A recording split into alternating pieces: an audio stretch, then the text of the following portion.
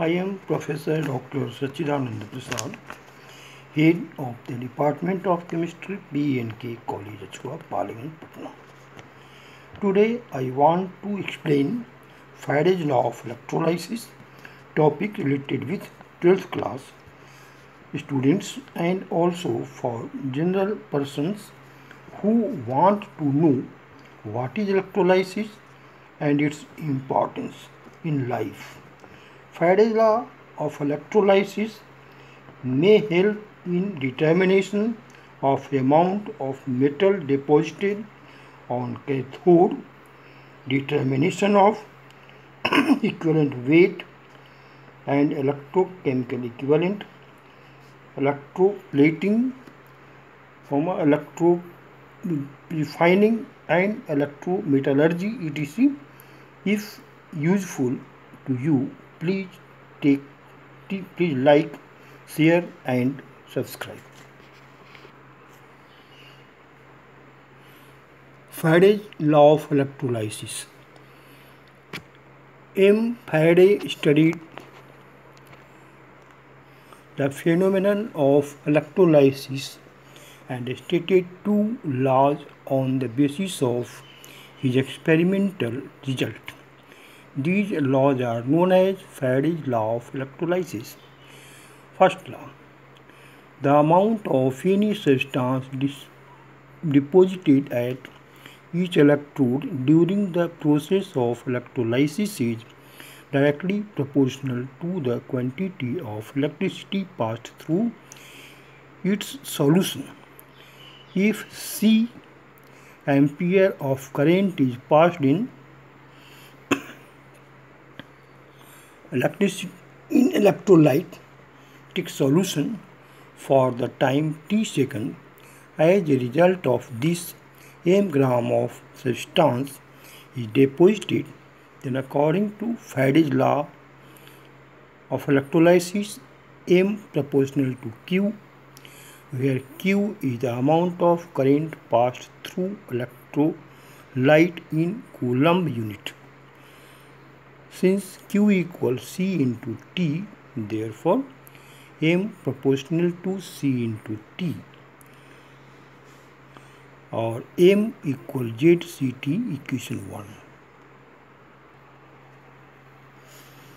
Equation 1 is mathematical form of Faraday's first law, where Z equals electrochemical equivalent. Experimental explanation.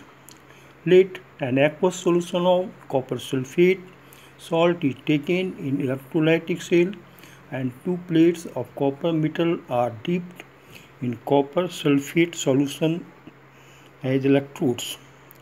These electrodes are connected with negative and positive poles of battery as given in figure 1.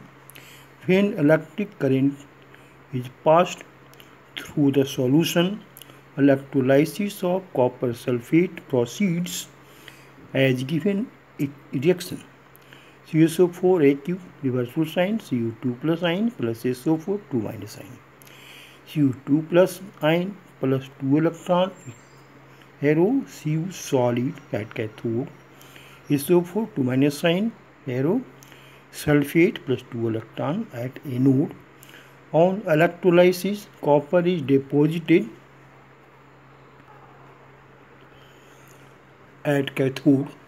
Experimentally, it was found that the amount of copper deposited at cathode depends upon the amount of current passed through the solution. It means amount of copper is directly proportional to the amount of current passed through the solution. Second law: the amount of substance is deposited by passing of same amount of electricity through the solutions of different electrolytic solutions are proportional to their chemical equivalent. Let copper voltmeter and silver voltmeter are attached with battery plug key ammeter in series and q coulomb of electricity is passed through the Solution as given in figure 2. If M1 gram of copper and M2 gram of silver are deposited on cathodes by passing of electric current, and E1 and E2 are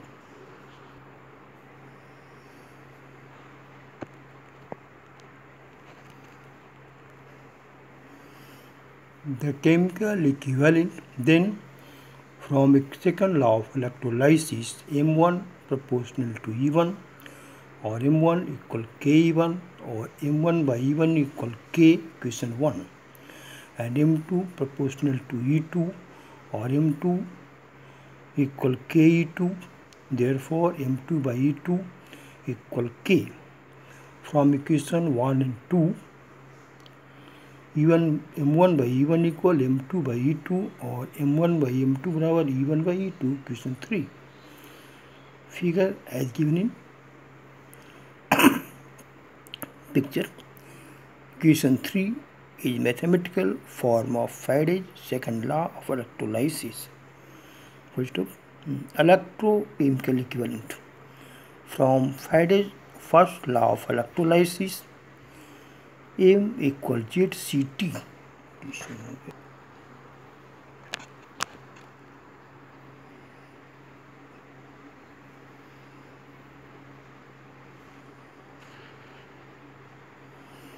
If C equal 1 ampere and T equal 1 second, then from equation 1, M equal ZCT equal Z into 1, therefore M equal Z, equation 2.